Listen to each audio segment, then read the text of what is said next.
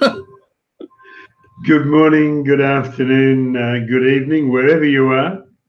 Welcome to Dumb SEO Questions, episode 299. Each week we meet here to answer the questions asked on the SEO Questions community on Google+, and also the Dumb SEO Questions Facebook group. With us tonight we have Tim Capper. Tim is CEO of onlineownership.com. He's based in Corby, about 100 miles north of London. He is proud to call himself an SEO, and he's also a Google top contributor in the Google My Business community. David Rozam is an SEO copywriter of 12 years standing, a copywriter for 30 odd years, and he is an internet marketer based in the southern end of the UK. Micah Fisher-Kirshner lives and works around Silicon Valley.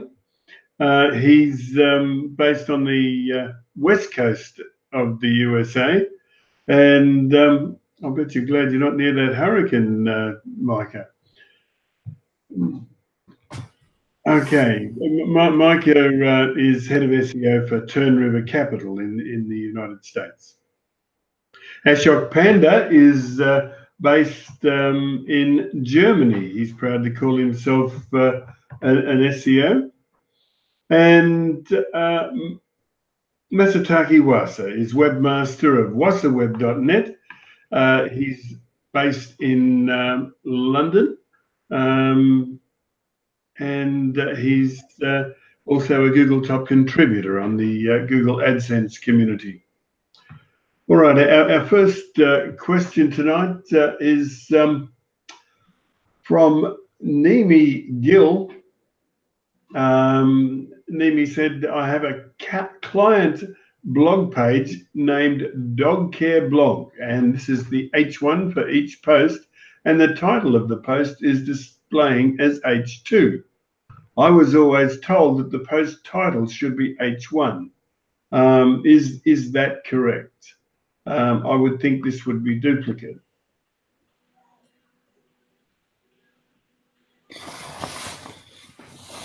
I mean, ideally, the post title should be H1. It's not that it absolutely has to be. It's best if it's all very consistent.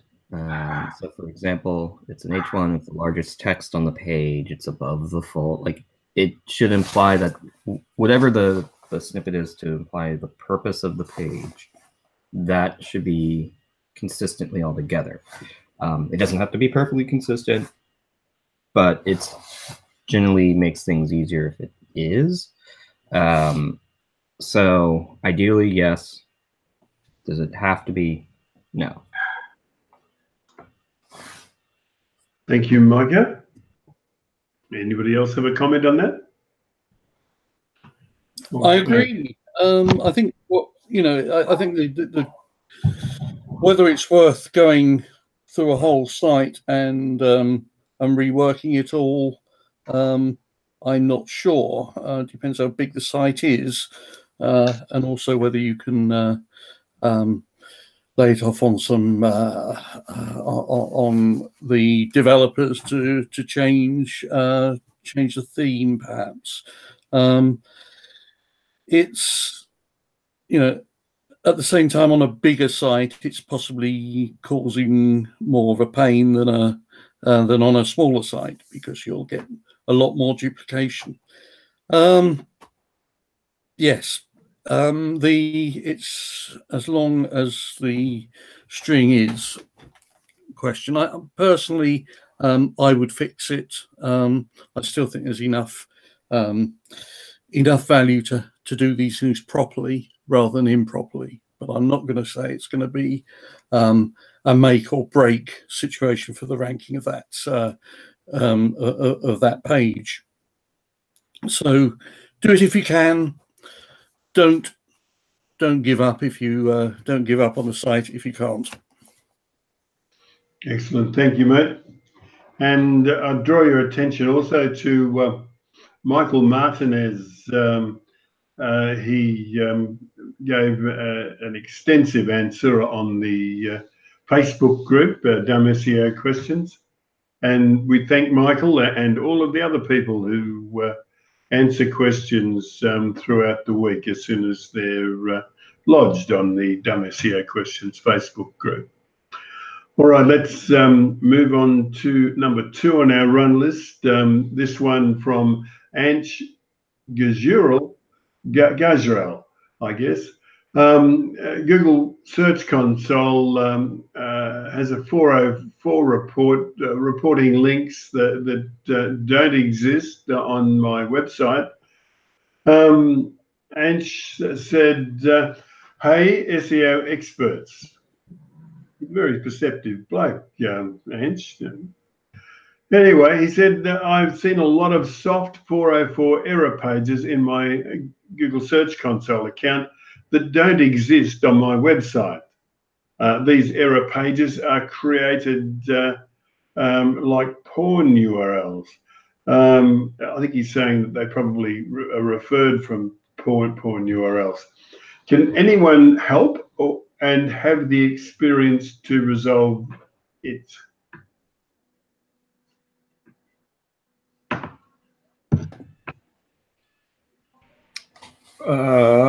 This sounds like whatever set of URLs that you have is likely due to, say, search pages being indexable, or basically your 404 like potential pages being indexable. It depends on if this is increasing. So yeah, if this is like old stuff and there's nothing really new, you can just ignore them. Where I get worried is if there's an increasing number of 404 pages, and then you might want to double check to see what's generating them. Usually, what's nice is that in Search Console, there's a tool to go in and check the links that go to that page. And so you can go and, if there are links, it's that or the XML sitemap. You can go in and take a look and see what is potentially generating Google being able to find those pages.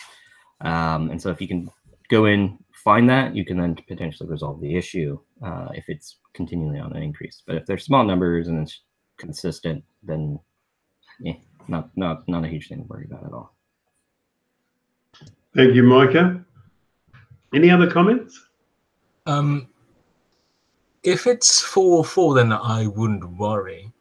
But if it's soft 404s, then that indicates that the URL is responding with 200 rather than 404. So that would worry me. It wouldn't worry me too much, but it would mean that the setup is somewhat, what would be the right word, wonky, in that, if the URL doesn't exist, the server should be responding with a 404 rather than a soft 404, which indicates it's 200. And then you're probably showing the error page. So that would be what would concern me. Yeah.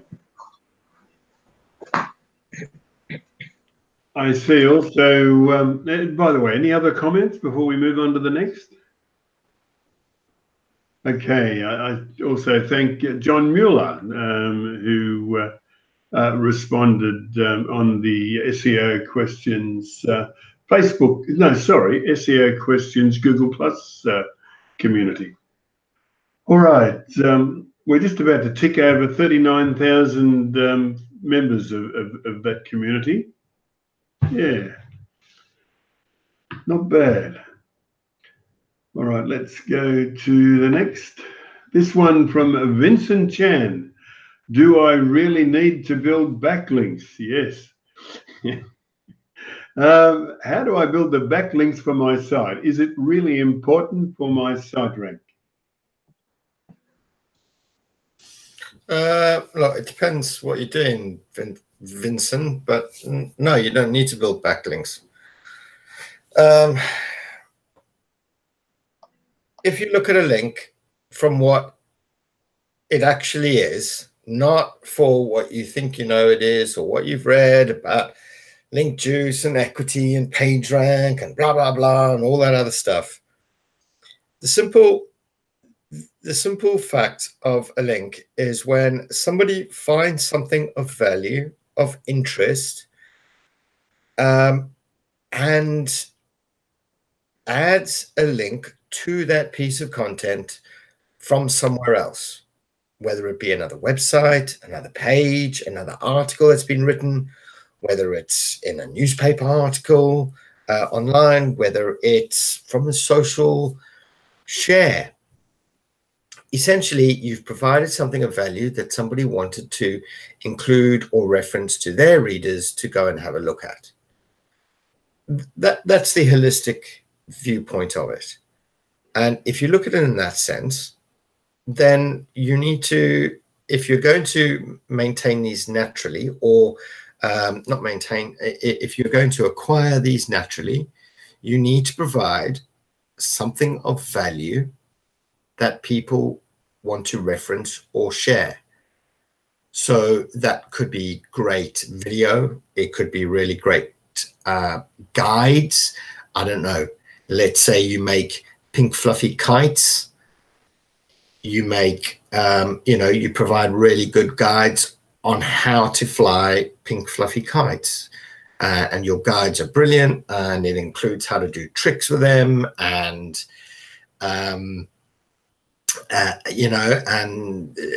maybe even do choreographed kite flying and all this kind of stuff. And you video it, and it goes into your tutorials. That's great content. And anyone else that wants to learn how to fly a pink fluffy kite,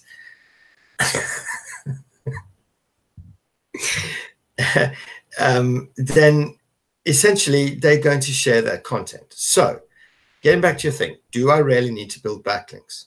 No, you don't.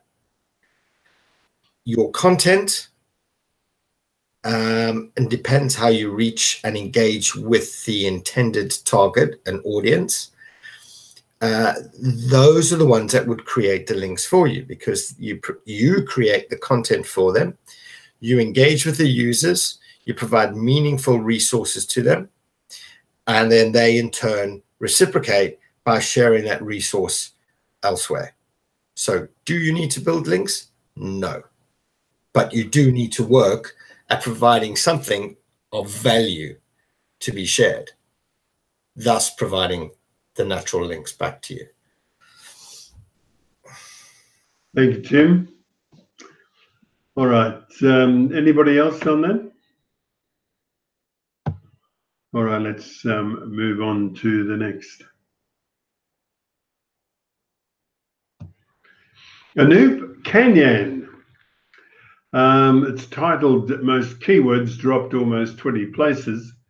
Anoop said, was there an update in the last 2 days? Most of my keywords dropped almost 20 places. Was there an update in the last 2 days? Oh, he just repeated himself. Okay. All right. How about it, please?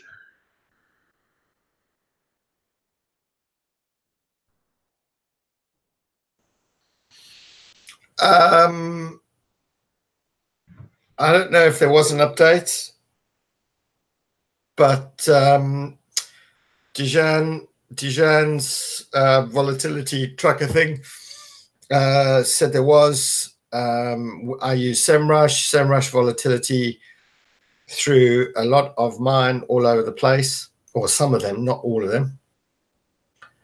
What was it essentially? Don't know, but yes, something did happen, and 9 times out of 10, Google will say this is just a regular update, part of their blah blah blah, whatever, you know. Yeah. All right. Thank you, Tim. Any others? Okay. we're powering through these. Our next is from Cassie Richardson. It's titled Subpages Navigation Links. Cassie said, I have a client who is considering getting rid of a slash shows landing page and redirecting it to slash shows slash headliners. I think headliners would be the people performing at the show, would they be? Sort of like Hot Tub / Tim Kappa, something like that. And anyway, the people thought that the slash shows page is useless, and Cassie agrees. The headliners page has the outbound links as the shows page, meaning users and crawlers can still navigate to all the subpages of slash shows. There is a handy sidebar nav on the left-hand side. Any links pointing to slash shows will redirect to slash shows / headliners. The client wants to know of any potential detriment to SEO performance because the slash shows page was part of the URL structure. It would be like removing a slash services landing page and redirecting traffic to the top service page, slash service one. If the top service page has navigable links to all other services and isn't lacking in content. Oh wait, here's one. There was one thing to add. Let's see.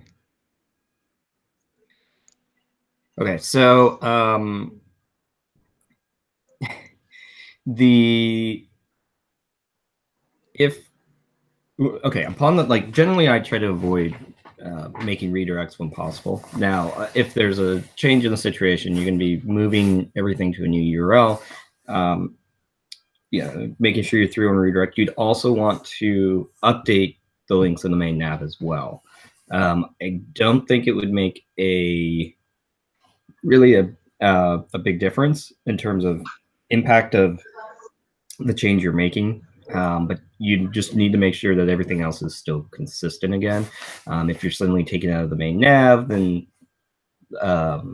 you're basically saying that, hey, this is not as important anymore, and so that page would implicitly be impacted. But if you're just shifting into kind of a new structure, better to give a better understanding of what the page really is about, then as long as everything else is going to be the same, again, redirects, updating the actual links, they're not having to go through a redirect through your own site, then you should be fine. Of course, if the content does dramatically change and you're trying to go for a set of keywords, then that may actually shift kind of the type of pages you rank for, and that's a different story. But just kind of a URL change in of itself shouldn't make a huge difference. Thank you, Micah. Okay, anybody else? All right. I'll try and be more interesting, Tim. Jason Hyung-Chul Kang asked the question, how would you define a successful SEO campaign?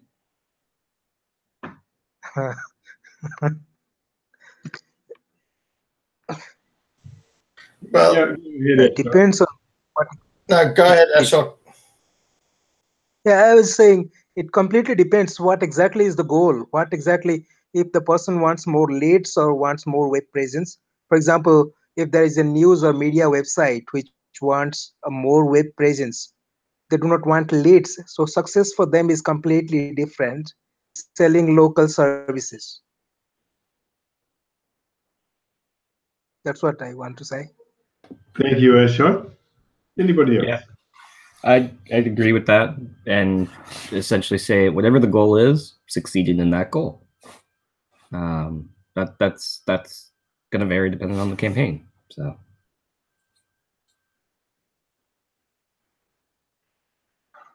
Yeah, I see Travis Bailey, David Kuchar, who we thank for his answers on the Dumb SEO Questions Facebook group. And Travis Bailey said, when the check clears, that would be a sign of success. Anyway, let's move to the next. Right, this one from Surav Kumar. It's titled Ranking Drops After Restructuring Website. He doesn't say when the broadcore update occurred, whether it was recently or earlier in the year, but he said after the broadcore update, my company project website dropped in ranking. What should I do for that? And two, what type of data collection for my competitor's website who is ranking in Google?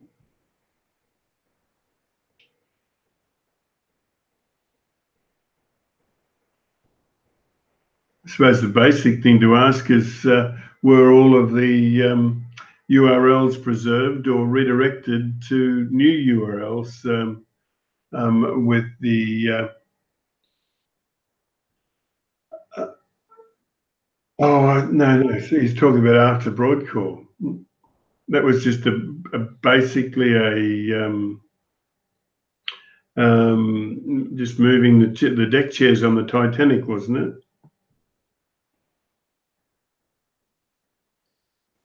Yeah, it was just an update of the core algo.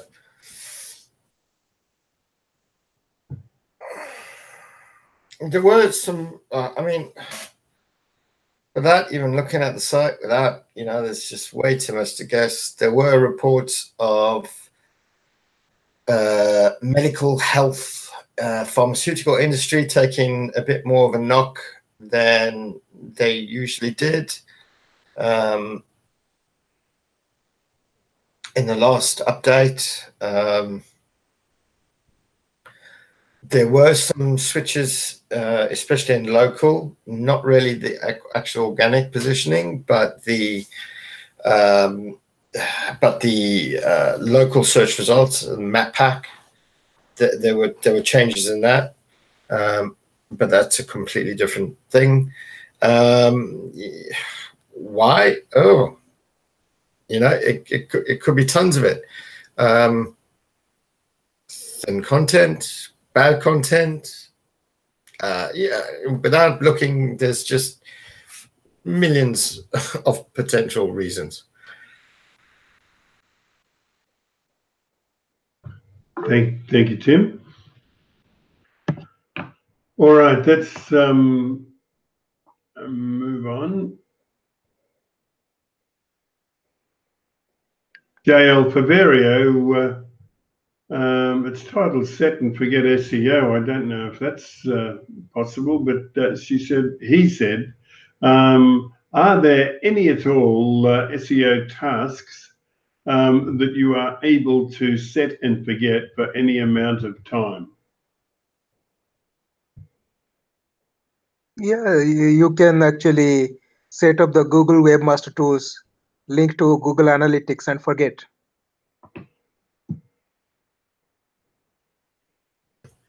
Yeah, I mean, also, if you've got, I don't know, if you've got a page that sells pink fluffy elephants, well, that title is going to remain pink fluffy elephants for sale, or, buy the best pink fluffy elephants.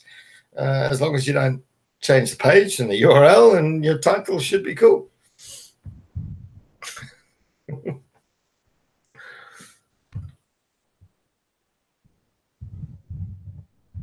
Okay. As for long time things, yeah, I mean, it's not really, things change, and depending on what, new products coming in, how they fit within the structure. Yeah, it's nothing really. But in theory, if you don't touch a page or a category or particular section in the site, then those should be okay. for a while until something else changes on the site and you need to revisit the structure and flow and whatever else. But in theory, yeah, set and forget, not forever. No, unfortunately not. Yeah, it's not really there. Excellent. Yeah, I think there are some set and forget things, especially when you're in a case of a new site. You go through all the technical stuff and make sure that it's done correctly. It's not something you come along and do later. And it's, once you've got your URL structures set up, once you've verified that the page structures are worthwhile, you basically leave them until something big happens or it's time to redesign the site. There's a whole load of things you do right at the beginning, or at least there's a whole load of things I do right at the beginning. So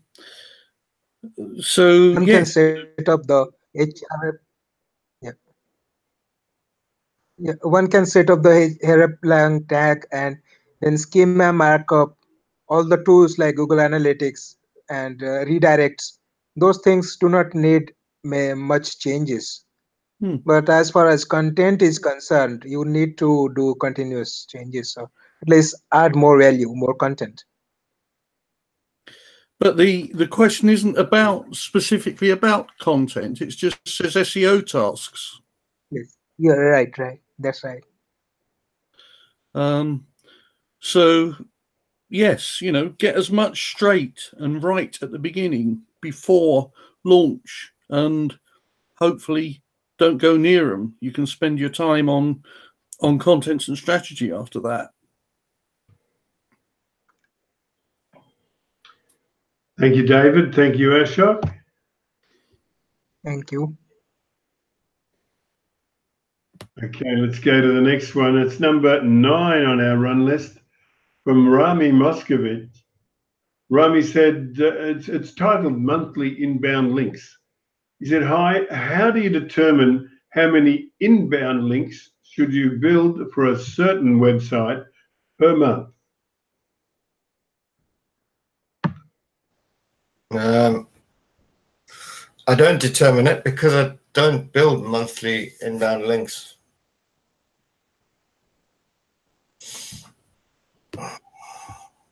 What Tim said as well, yes. I don't have a target for inbound links. Post rank brain release, it's not much about links because for rank brain algorithm, for different kind, like let's say one user is in the city center and the other user is just 200 meters away. For the same search keywords, they can see different results. So if inbound links were that important, this will not happen. So rank brain completely changes the game. Certainly they're not that important. Maybe a very high authority PR campaign can have once in a while. Let's say if you are doing 2 high PR backlinks a month, that should be sufficient. But not you do not have to do 50 backlinks, 100 backlinks. That's a waste of time. Yeah.